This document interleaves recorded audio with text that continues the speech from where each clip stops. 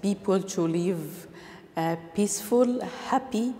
They can live together without any fear, without fear of their color, fear of their gender, fear of their religion.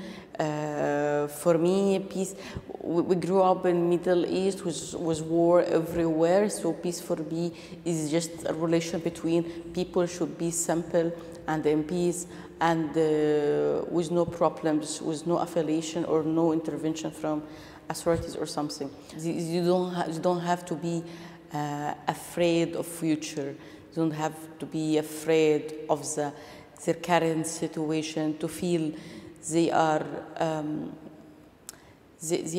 happy, comfortable with everything around them, to feel they have the rights to practice whatever they want to practice with whole respect to others. So peace for me is just the people.